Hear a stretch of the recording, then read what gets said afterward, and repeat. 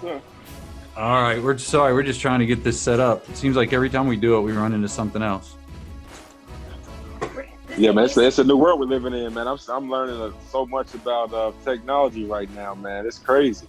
I know, right? Yeah. You're doing a. We'll record an intro for this later, so don't worry about that. But you're doing your all your trainings and stuff through Zoom. Are you doing it through Zoom as well? No, I'm just doing one-on-one, so I'm just doing FaceTime. Okay. In which that's choppy at times, and I've ran into some problems with it. But once I disconnect from Wi-Fi, it works pretty good.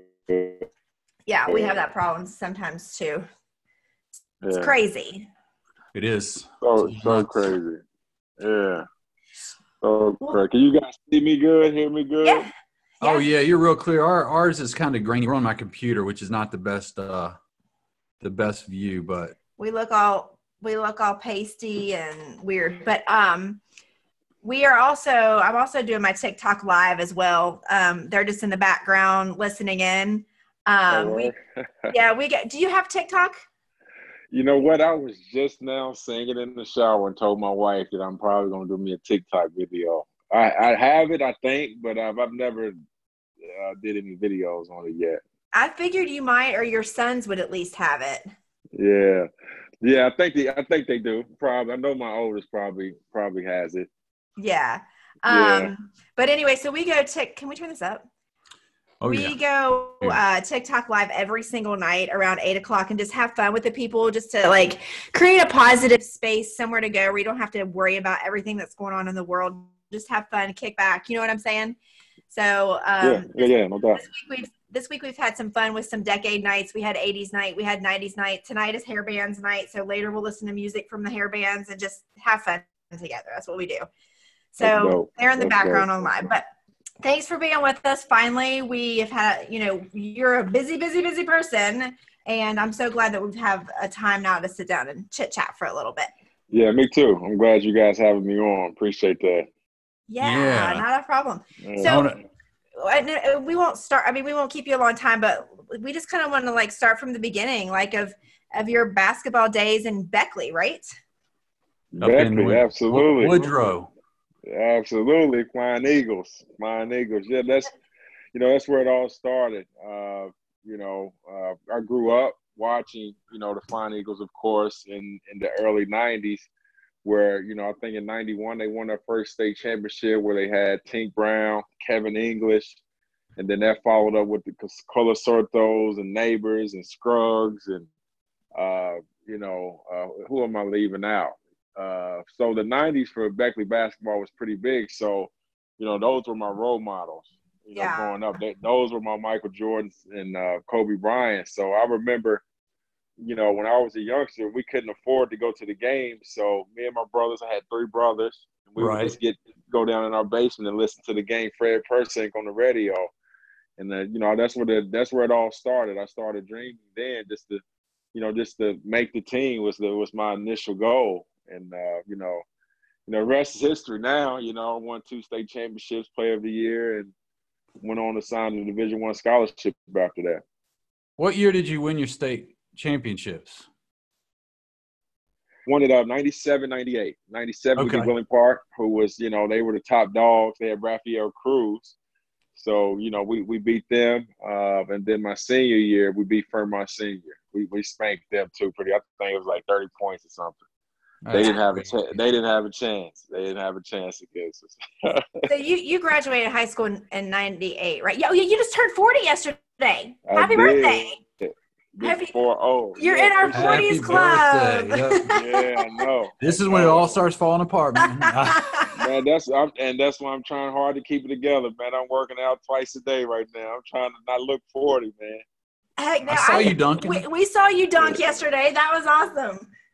Yeah, but I didn't reach my goal though, guys. I wanted the windmill, and I went up the windmill. It takes too much force on the knees and back, man. I went to attempt it. It was like, no, let me just try real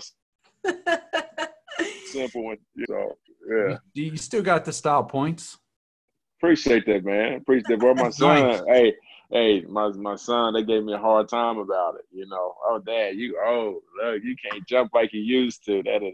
So, I always hear from those guys. They can't beat me yet. No one in the neighborhood. All these Really? high school kids. Oh yeah, I go through them one after another. That's awesome. That's great. Well, Yeah. so you dominated at Beckley, and then you went to Marshall, and you were there, what, 2 years? No, I stayed all 4. Jeff, Was it I all was 4? actually, yeah, man. I stayed in school, and this is something. These young athletes now, in which times have changed, and it's you are able now to really know where you are in the draft. Nowadays with all the social media and ways to gathering information about yourself. But my sophomore year, man, I was a projected top 20 pick in the draft, and being from Beckley, being from West Virginia, being extremely country and naive, I didn't even read the newspaper. I didn't read any of the magazines. All I want to do is just play ball, win a championship with Greg White. That was the goal. And, I found out, years later, well, actually the following year, I found out through an ESPN article that my coach showed me, Coach Jeff Bowles. He was like, look at this write-up. He's like, look, this is what they're saying about you.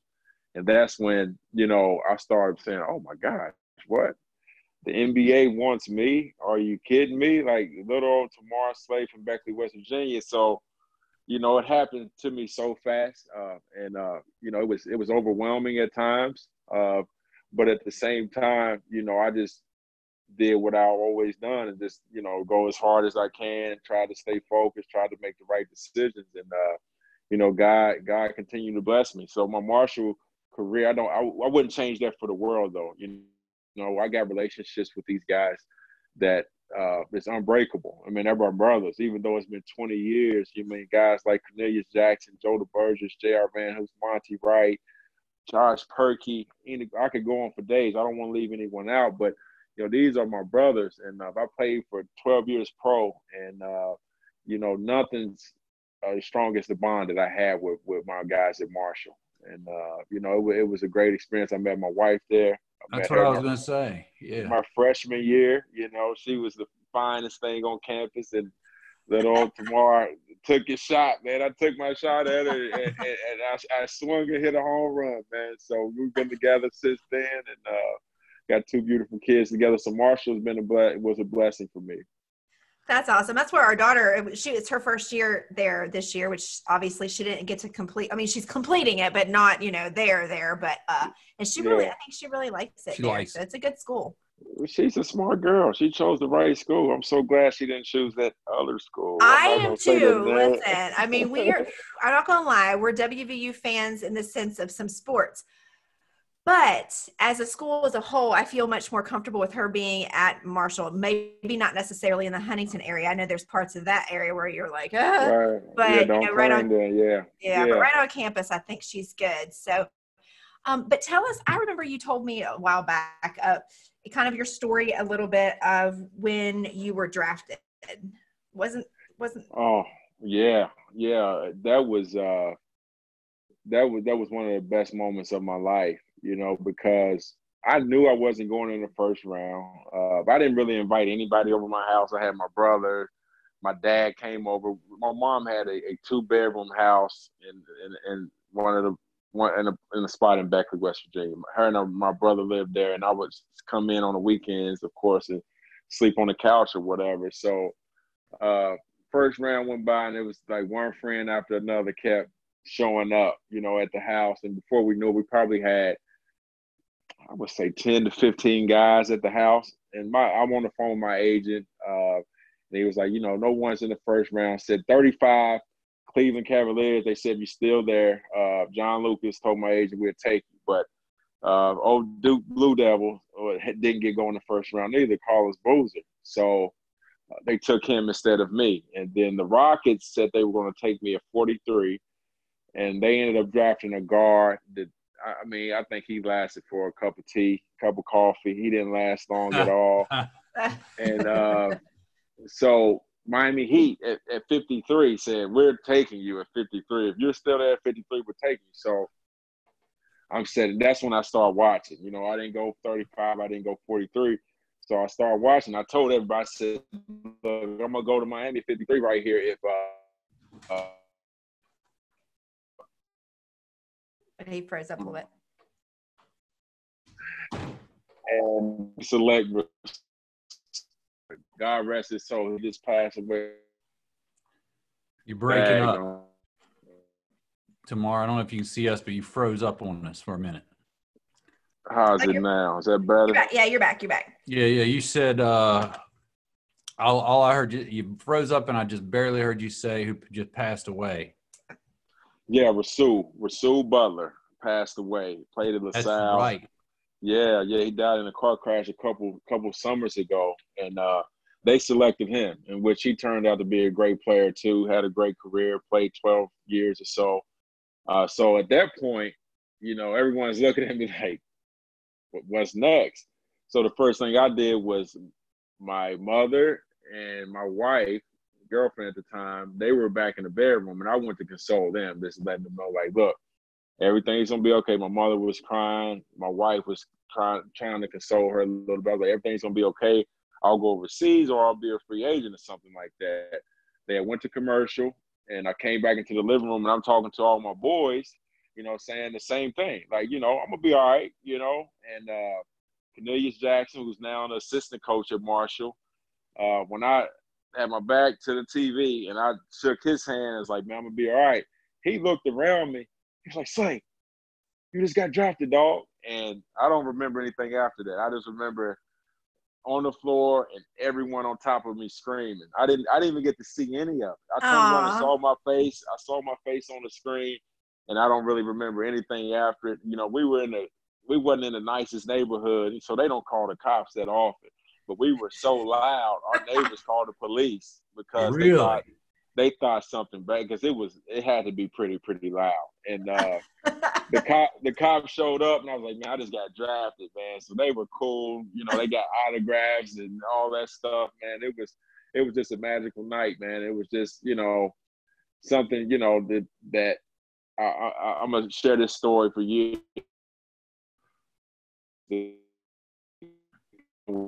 With my seat gets a little bit up and fortunate enough to be in that same situation, just to tell them how special it is and just enjoy it, because I'm first generation, so now I can give him wisdom that, my father and my mother couldn't give to me. So, it was just, it was bigger than just getting drafted though, because I was going into college. That summer, we didn't have a place to live. We were homeless, me and my mother and brother. We didn't have a place to live. And 4 years later, I'm getting drafted into the NBA from Beckley, West Virginia. Never thought in a million years that would happen. So it wasn't just about making it to the NBA, it was breaking that generational curse that's been haunting our family for years, So it was a breakthrough for our family in so many ways, and it still is to this day. I'm working for the NBA right now. It's still a big part of my life. So, God is good. God is so good. I love that story. That's such a good story of just, like you said, overcoming the odds in essence, because like you said, sometimes we feel like we're at a disadvantage being here in West Virginia, that we get overlooked, and I'm sure talent gets overlooked all the time from West Virginia because people don't really think about us, but I like that story. You got to you have a toughness. There's something there mentally too that people don't recognize. You can have all the talent in the world and you see people throw it away. Yeah. So that says a lot. Well, I played with these city boys in New York City, LA guys, and when I tell them where I'm from, they what? First thing they say is they got black people there. Then the next thing they say is you got all your teeth. Jokingly saying it, but that's the perception. But that's the chip I played with on my shoulder. Starting back in AAU when we would do travel ball. They would look at us and see, it'd be me and maybe one other black guy on the team and a bunch of white kids, and they were like, man, we're gonna destroy these kids. We would kick their tail. I played with a team out of Mullins, West Virginia, with PJ Short, Kevin McBride, Mike Thomas,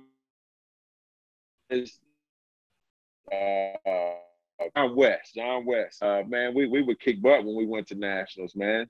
So but I always took pride in saying that I'm from the state of West Virginia, and that's why I come back now to do camps and talk to schools and different things like that, because I didn't know. I didn't know I could see something outside of West Virginia when I was there, So I feel like, if I could do it, anyone in the state can do it, if they put the work in and do the right things. Right. Right. So you spent some time in the NBA here, and then you also spent some time playing overseas in Italy, right? Yeah. Yeah. After years in England, went to Jerusalem to play. Oh, okay.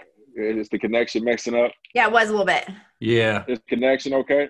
You're okay now. It's getting better now, yeah. Yeah, so I went to play my first year from the NBA. I went to play in Israel, in Jerusalem. I played there for a year and a half, in which when my agent he called me up and said, I got a job offer you for in Israel. And I literally thought he was joking. I was like, do they play basketball there? Because all I ever thought about Israel was, of course, what you read in the Bible and what you see on the news. That is bombings and stuff like that all the time. So I was naive to, the culture. I was naive to the history that they had with basketball. And when I went over there, I mean, it was like I was Michael Jordan or something. I couldn't go to the mall.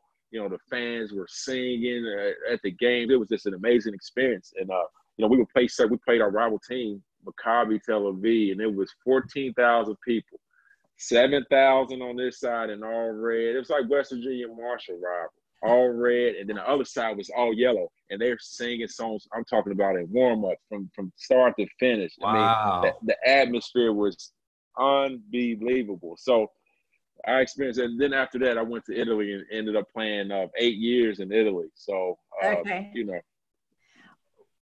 Wow, you've had some experiences. Yeah, I have. I mean, that's what I'm saying. When I was 14 years old, the same age as my son, I would never thought in a million years that I would be playing basketball overseas. Even when I was in the NBA, I'm thinking I'm going to play 12, 15. I'll play as long as I want. I'll end up being a all-star, all this stuff. And, I remember having talks with my friends saying, man, if this don't work, I ain't never going overseas, So I was kind of, my first couple of years, I was stubborn, though. I didn't want to be over there, Oh, yeah. Because I felt like I should have still been in the NBA. And once what did it for me was I got invited to a mini camp with Golden State Warriors after my, my third year from the NBA. I got invited to a mini camp, and I went there, and I was so locked in. I went back to state. My brother was at West Virginia State at the time. I went back. I left my house that I'm living in here. I went and stayed on his couch for a month. Out twice a day. That roughness a little bit, and I went to mini camp with those guys, and I played the best basketball I ever played in my life. So once the camp finished, Chris Mullin was the GM at the time, and the president was like, Tamar, can you come to the office? We want to talk to you. And they was like, man, you were amazing. We love you. We want to sign you. We got to sign a few other players first, but, it's a numbers game, so we got to wait it out, right? So I walked out of that office, and that was enough for me, where it was like, if they sign me, they do. If they don't, they don't. But I knew it wasn't because of my talent. I knew it was because of numbers. And I never believed in that stuff at all. But I remember walking back to my hotel, and it was just a sigh of relief. I just smiled like, okay, now I can just enjoy. I know it's not because I didn't work hard enough or I didn't have the talent to play in the NBA. It was more so situation, numbers, whatever the case may be. And, then I went back, I got offered a great deal, a 2-year deal in Israel, and I had a choice to make, wait for Golden State or take this deal in Israel. And I was like, man, you know what? I'm going to take this guaranteed money. I'm not going to wait. Heck yeah. Yeah, I don't blame you on that one at all. Yeah. Plus, you were the man in Israel, right? I mean.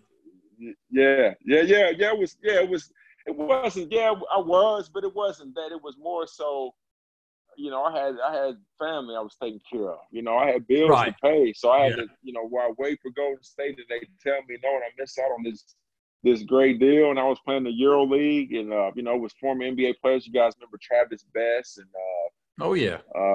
guy that played at Wake Forest, Eric Williams. So we had a great team. So I was like, man, you know what? I'm gonna go over here and do this, and if the NBA wants me, you know, they can come get me from there. But you know, I still, you know, I ain't gonna lie, I regret it a little bit. I probably should have waited it out because that year ended up, I got hurt. It wasn't the best season of my life. So, but you know, that's neither here nor there. You know, I had a great career, and I'm proud of it. Yeah. Yeah, fantastic career. Awesome. And you're still, so after all your basketball, that part is over, you're still with the NBA in a different role, right? Right. So now, I'm sorry, go ahead. No, just talk a little bit about what role you have now with the NBA. Yeah, so I work for the NBA Players Association, and I'm in the player program department. And this, we help guys both on and off the court. We develop programs for our guys, for summer programs to help them with, you know, leadership. We help them with real estate. We got tech programs. We got coaching programs, of which I'm the director of. We also facilitate our team awareness meetings, in which, you know, throughout the season, each team has 2 mandatory meetings, a phase 1 and phase 2, where we cover finances, we cover mental health, we cover health, we cover, you know, player assistance. There's so many different things. It's like a 90-minute meeting that the players absolutely hate. They hate to see us when we come in because it's usually after practice or whatnot. But I've been in that role for about 6 years now. It's a small department. The guys that's been there, that I work with, been there for 25 years. I'm the only really young blood there. So it's a job people want, but you know, I treated people the right way. I built great relationships, and you know, be able to have that role, man. I thank God for it every day. You know, and I work from home too. You know, that's the good thing about it. You know, I don't have to. The office is in New York, but I'm a regional rep, so I got the Southeast, in which the Hornets,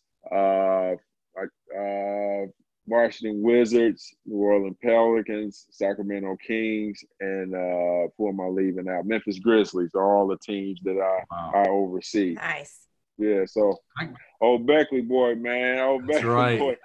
Just keep going. But you know, like guys like Jerry West and, you know, Rod Thorne, Jay Will, Randy Moss, man. It's just, you know, it's a few of us that, you know, make it out of it. And, you know, one thing I want to just keep doing is keep giving back, though, to the state, man, and just letting you know who's next. You know, it's another Jay Wills, another Tamar Slay, another Randy Moss out there somewhere. But, you know, it's up to us to inspire and get back to these young kids in the state of West Virginia. And that's what takes me into the last thing I want to finish with you before we let you go is what you are doing now. And that's kind of what you're doing now with Tamar Slay basketball, right? With the basketball camps for the young kids. Yeah, that's what I'm doing now. And I started that. That's when I retired. That's why I retired. When I came back from my last season, my 12th year, I got 3 more years in me. I was 34. I just turned 34, and I'm going to play 3 more years. And then I started doing the programs that I now organize and facilitate. I started doing those in the summer, and I was like, you know what? This may be a little bit easier than running and jumping and being in pain every night. I can start using my head a little bit, right, as far as creating a business. And then I did a camp, and you know, I started working with the kids, and I was just like, man, I really enjoy doing this, and I could really put some time and effort into, you know, growing my business and giving back to the kids. And you know, I remember the first camp I did in Charleston, West Virginia, at the YMCA there. What's the name of the Y that sits up on the hill down there? It's just the Charleston Family YMCA. Yeah. Yeah. So I did a Christmas clinic, and, you know, it's Tamar Slay, we were marketing, former NBA player, Marshall Hall of Famer. I showed up at the Christmas camp. It was one kid there that showed up at the camp. I'm like, oh, man, maybe this not going to work out the way I thought it was. But you know what? I went in and I started working. The camp was from 9 to 4, one kid, 9 to 4. I had to find time to entertain this kid for the whole day. And, you know, I went in and I just started going. I went after it. And before I knew it, other kids that was at the Y, they started filling in. Before the camp ended in 3 days, I probably had 20 kids there. And, you know, I just get a joy out of seeing kids develop. You know what I mean? I'm passionate about the game of basketball, of course, but I understand how important basketball was for me, you know, off the court, you know, Right. of changing my family dynamic and blessing me in so many ways. And if it wasn't for basketball, where would I be? So I take it serious when I have my camps, when I do my clinics, all my teams that I coach. You know, it's a passion that's unbreakable. You know, and that's why, you know, I feel like I'm successful what I'm doing, because I truly love it. I'm truly passionate about it. And you know, basketball has been my life and will continue to be my life. So yeah. Yeah, you can tell when I see your stories on social media and see you interact with the kids, you can see how much they look up to you and how much fun they're really having in these camps. I think it's a great thing that you're doing. And I know that when you were in Charleston at one point, I wanted to bring Nate to one of your camps, but then it didn't work out, and then he got disinterested in basketball. So, see, if you would have brought him, he'd probably be an All-State or something right now. That's right. We got to get him back in it. Well, he has it in his blood, because I mean, Jeff's a good basketball player. We're basketball family. My whole family is. So me and my brothers, my dad, my uncles, like everybody played ball. Oh, that's right. I remember you told me that. Yeah. Well, I mean, that's what I'm saying. Basketball is a great sport, man, and it's just, you know, it's been so good to me. Even yesterday, you know, for my birthday, my wife had that surprise. I don't know if you guys saw it on social media. That was awesome. I mean, I would never think in a million years that folks would do that for me. You know, I wouldn't think that, but to see, you know, it was probably 30 cars that came through the neighborhood just to tell me happy birthday. And these are all the kids that I coach, you know, and families that, you know, that dropped off cars and different things like that. So, you know, that made my day right there. The back of my head was hurting so much from smiling. So my wife, I don't know how I can top that. I thought I did good for her 40th, but you know, she crushed it with that. And I had no idea. I was mad. I was like, "What are you?" Like, she kept filming me. I'm like, "What are you doing?" Like, what? I'm one of this. I just worked out. I was like, "I need my phone. I can go take a shower." Like, what are you doing? And before you knew it, it was 40 cars coming through the neighborhood. That is awesome. I mean, that was so cool. Yeah. Nobody really ever forgets their 40th birthday, but your 40th birthday came at this really crazy time, and she found a way to make it special and have everybody acknowledge you and see you anyway. So that was really cool. Yeah, it was cool. That is awesome. Yeah. A question for you on NBA, because I was thinking about this actually today. I was like, what are these guys going to do if they haven't canceled the season, have they? No, it's not canceled yet. And they're gonna try their best. You know, I got to be careful what I say. Well, that's true. That's true. Yeah. I didn't think about we that. Had some, we had some calls. Yeah, we had some calls, and you know, this what you're hearing in the news is you know, majority. I'll just leave it at that. That's enough. Yeah, I just was curious. We can chat offline. It's just a crazy time. I just want to see more basketball, man. Man, I tell you what, me too, man. I'm dying. This is crazy, man. This time of not to have March Madness and not to have, you know, the NBA season going on this time of year is just weird. And then I had all my AAU teams. I was so excited about, like, we got invited to the Under Armour circuit. I was so excited about my team. I just added a few new pieces, and now it's you know, I'm just doing my driveway stuff, but you know, it's been I'll take it, but it's also been a blessing that I've been able to slow down a little bit and really enjoy my family and not be, you know, even though I'm still like this, but it's, you know, it's a little bit slower now, you know. That's a good thing for all of us. I mean, you're way more, you're so busy, but it's good for everybody. I really feel like I said this on a podcast we did last night. I'm never home in the evenings either. And it's been so nice to be able to be home, be able to cook dinner, like sit down. Like, we all have been sitting down together. Like, I'm like, well, all 6 of us are here. Wait, what's happening? Because we're forced to be. So it is kind of nice. Yeah. You know what I mean? It's a little nice to be able to do that. I mean, I haven't hurt anybody yet. We haven't fought yet, but we're only how many weeks in? Yeah, we got a ways to go. We got 28 more days. Praying. Yeah, or more. Yeah, maybe more. That's what we were just talking about. It's like, man, this thing, you know, we got to find stuff to do. I was just talking to Celeste. I was like, what are we going to do tomorrow? We got to find something to kill time. You know, we can't just wake up tomorrow and just be like, you know, like a normal Saturday, because we've been just sitting around not doing anything at all. You know, it's like Groundhog Day. It's like Groundhog Day. Every day you wake up, and it's like, well, this is the same thing we did yesterday. You know what? Tonight we went out. It was Friday nights are usually our date nights that we go out. We have our cheat meal. So we just went to Five Guys. They brought it to our car. We drove to the back parking lot somewhere and sat on a curb and had our meal. That was our date. But we weren't home. You know what I mean? Yeah. So I don't know. You just got to improvise and get creative and look at the positive, I suppose. But we just sat there and shoved our faces. That's what we try to do anyway. So. Hey, you know what? You know, we probably enjoy this. Jeff, what's on tonight is Glory Road, man. I think that's the name. I'm gonna watch that tonight. That came on at here at 8:30. Glory Road. You know, have you ever watched that movie before? I don't think I've watched it. ESPN, turn to ESPN. It came on. It started at 8:30, but you know it's a long movie. But watch, it's about the team that out of Kentucky. Forgot the name of the team. They won the national championship. All starting five was first time I think black players could play, and they you probably seen the previews for that movie. Yeah. Now I know what you're talking about. So I'm gonna watch that and eat some pizza. My cheat day is every day too, by the way. I cheat every day. Well, you're working out twice a day. Yeah, that's true. Yeah. That gives me a better reason. Yeah, that's what I'm saying. It's easy to eat that slice of pizza when I worked out twice.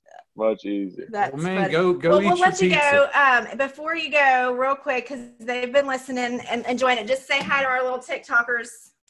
There you go. What's up, TikTokers? Hey, I'm coming. Go ahead. Yo, you guys I'm getting one soon. You're gonna see. I'm gonna do the new one is out where they're in the crowd or something. Everyone's dancing. I like that one. Have you guys seen? Yeah. That's the name. Yeah. Keith Sweat. I'm gonna do a Keith Sweat song today. Yeah. There we go. Stay tuned. Do that, and then we'll do something.